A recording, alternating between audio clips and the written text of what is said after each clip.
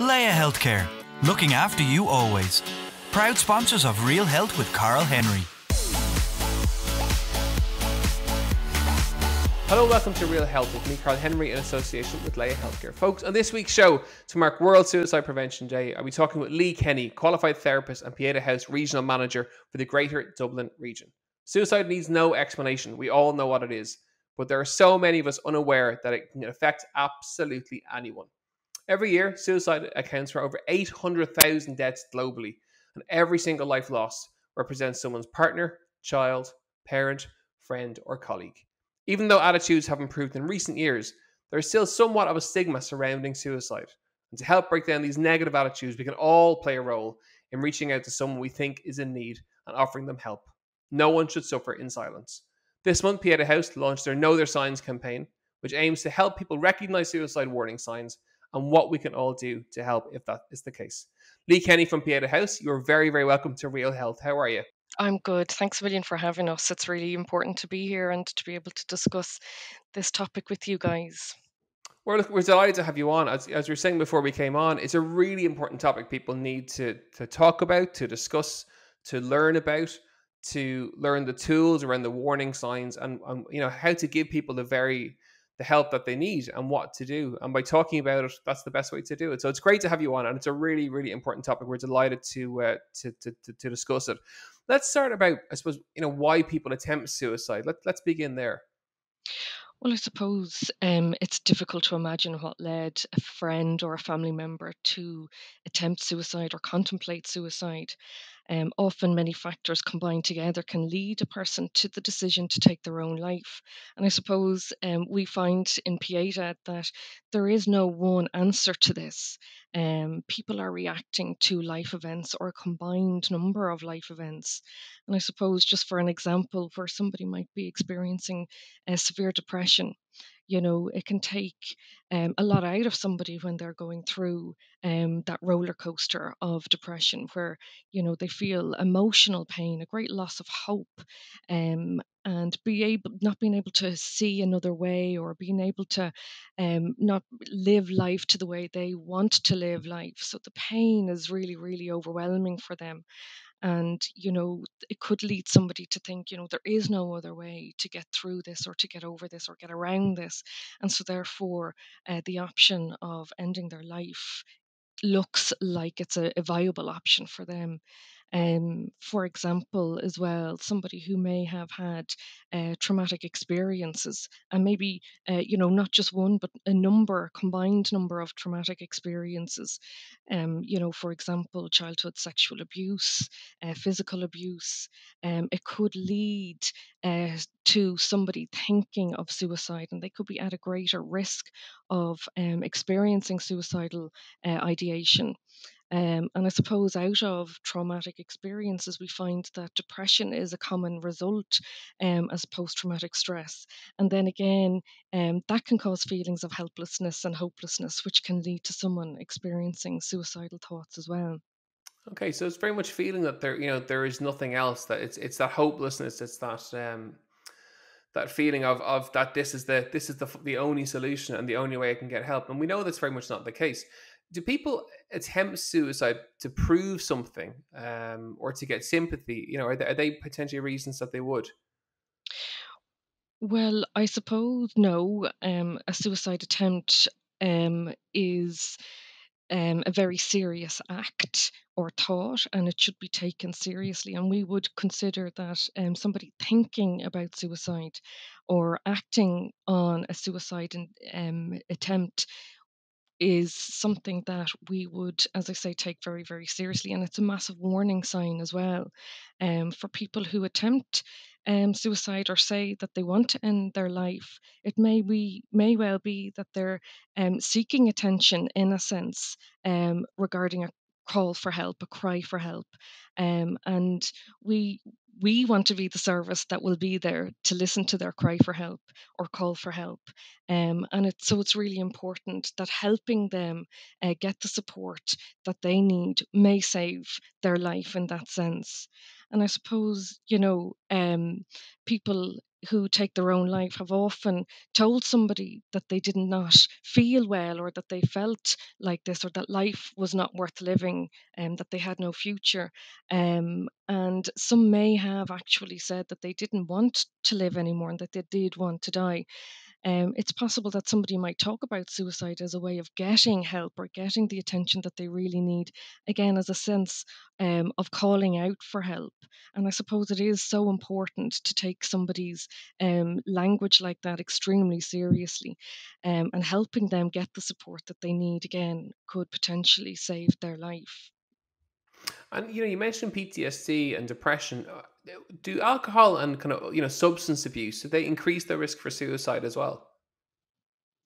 Well, I suppose we know that alcohol and substance misuse, can act as an antidepressant, or a depressant, sorry, and therefore, if someone is already feeling low, it can further impact their low mood and make decisions based on those current feelings and thoughts.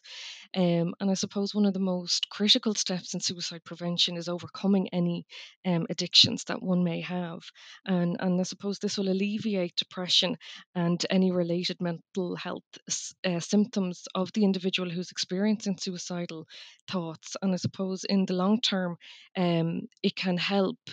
Support their short-term judgment, and I suppose it will allow any professionals, mental health professionals, to more accurately assess and diagnose any underlying mental health concerns, so that we can be in a better position to properly diagnose what is going on and treat that diagnosis. And when I say we, I mean professional health professionals in the mental health sector. Yeah. Yeah. Let's chat about COVID then. And in terms of PTSD, as we begin to come out of hopefully a year and a half of very stress, very high stress, high anxiousness around numbers and COVID and the COVID risk factors. Do you think, or do we know that there may be maybe an increase in suicide risk off the back of that we've been through such a stressful time that people are feeling very, very low, and as we begin to come out of it, the PTSD may be there to lead to an increase in suicide risk for people? Well, I suppose COVID has really catapulted us into another level or layer of having to deal with life, and with that, when you think about our young people, or our college goers, where we didn't know whether they were doing their leaving cert or not, or their junior cert or not, and so there could be a sense of loss or failure in that piece. For example, academic failure, maybe, where they're not feeling that they're getting enough academic supports that they need to be able to do what it is that they need to do. And I suppose loss of a family structure or a friend structure or a social structure as well.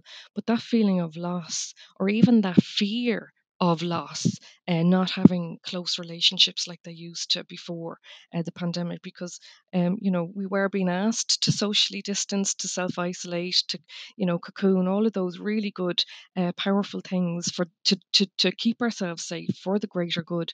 So that could have a knock on effect with that fear piece and that sense of loss regarding connection, but also the financial problems that somebody may be facing. Maybe their job had to reduce their salaries. I know that has happened across the board nationally, or even further loss of job, so that fear, even while you might have your job, but that fear, okay, is my job sustainable? So it has really catapulted us into that feeling of loss. And when we have that fear and that feeling of loss, it can impact, our sense of worry, and therefore, our thinking can really be turned up, or the volume on our thinking can really be turned up around that area.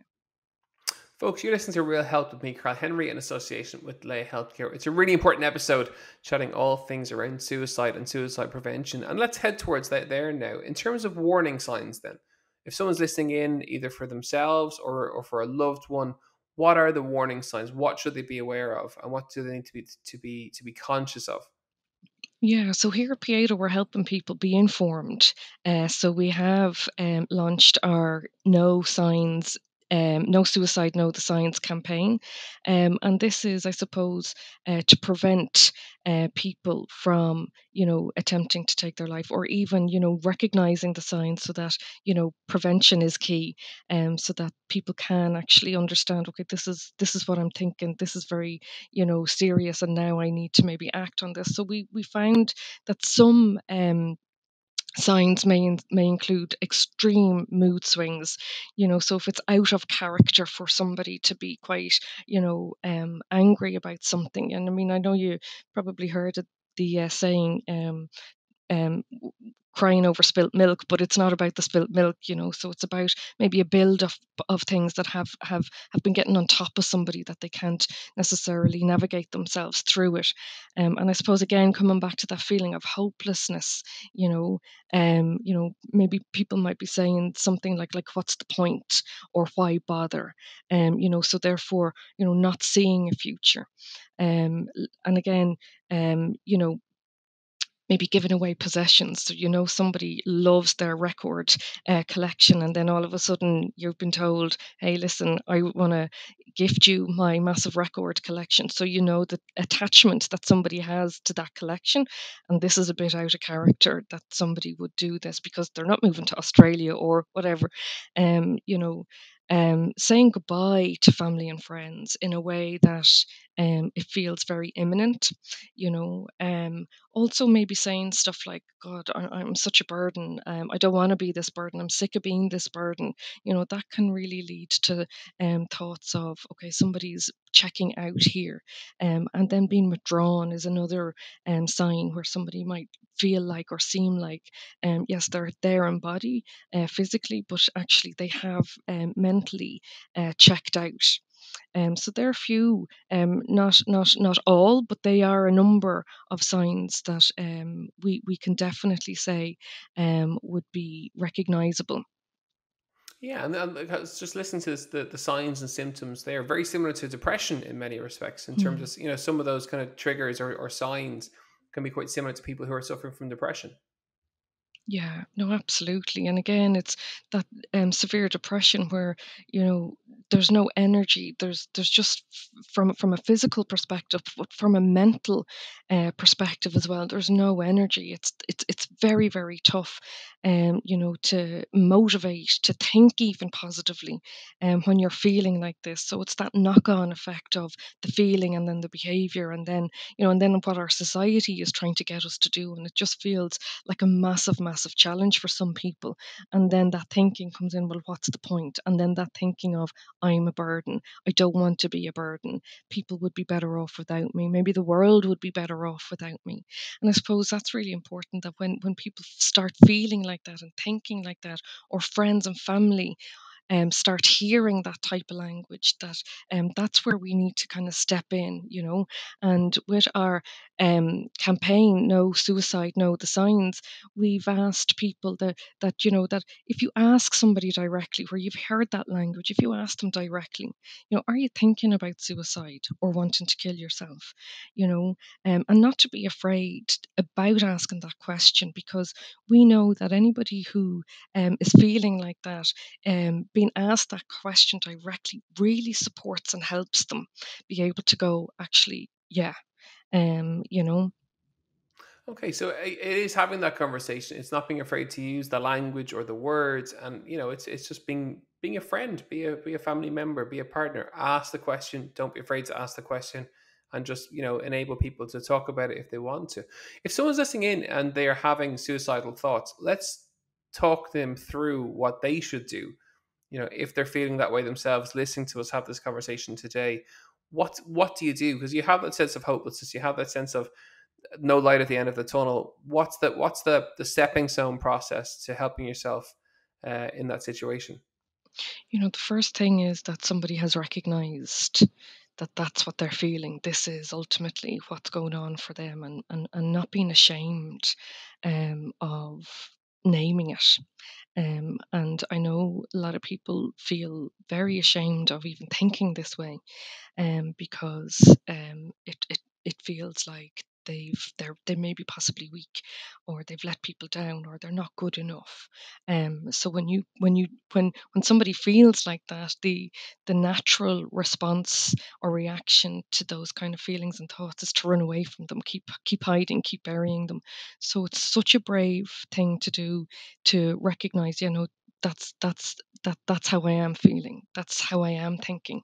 And if I know that there are supports out there, Pieta is out there, and other supports are out there, mental health services, GPs.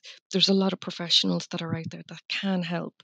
And if I could encourage anybody who's listening to just pick up the phone, just pick up the phone. You will be supported, you will be believed, and we will, and there is hope, and you aren't on your own around this. This is why Pieta was born, is to support people who are feeling like this and thinking like this. um so yeah, I would encourage somebody to pick up the phone, or tell a friend, or tell a family member, or tell your GP. Tell somebody, and that person will be able to help and support, direct you to a service such as Pieta or your GP, and get the help that you do need. Okay, so just realize that you know what, you're not alone. People will help. All you have to do is to reach out. And if you have a friend or family member who, are having these thoughts, apart from encouraging them to go to counseling, what else can we do? It's really important that we never give up on the person, you know. And as I was saying about, that guilt and maybe that shame of feeling like this, you could feel like you're being pushed away, and that person doesn't want to know, that person doesn't want to even talk about it. So just never give up on that person, because it's out of character, they're not well. And for a person who's contemplating suicide, it is their desire to live, we know that. And we know that the suicidal ideation, I suppose, overshadows um, their thoughts of feeling hopeful.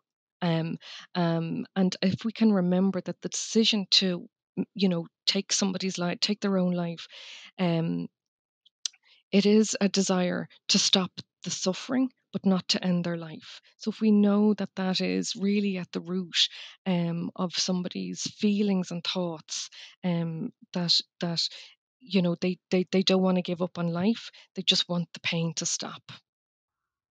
Let's chat briefly around adolescents, teenagers, and raising awareness around suicide in that age group and in that age bracket. It is really important, again, to have those conversations, to use the language, to have, just to not step back from the conversation, but actually to have the conversation. If you have teenagers at home or anything like that, amongst that age group, it's important to raise the awareness, and also to raise the awareness of what to do, and that supports are available, there are people to talk to, but basically to have those conversations with that age group.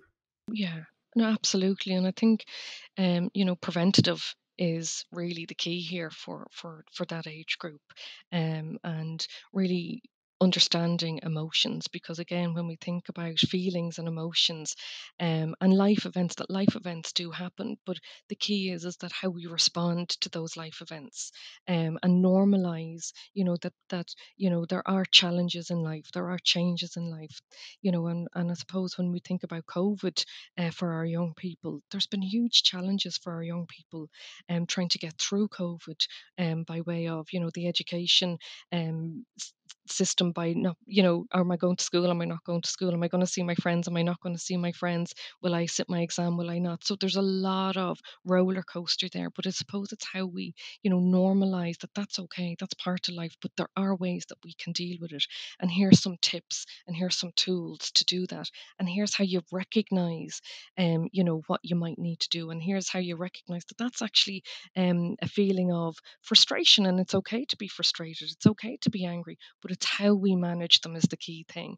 So it's our emotions and our feelings, that if we can really support our young people in being, it's okay to be angry, but it's how we manage it. It's okay to be upset, but it's how we manage it, and that there are people there that can talk to you about that and work through that feeling, and possibly work through a plan as well to support in that feeling. And finally, tell us a bit more about the campaign, the Know the Signs campaign. Yeah, so we've rolled this out, or we've launched this because of the 10th of September that's coming up.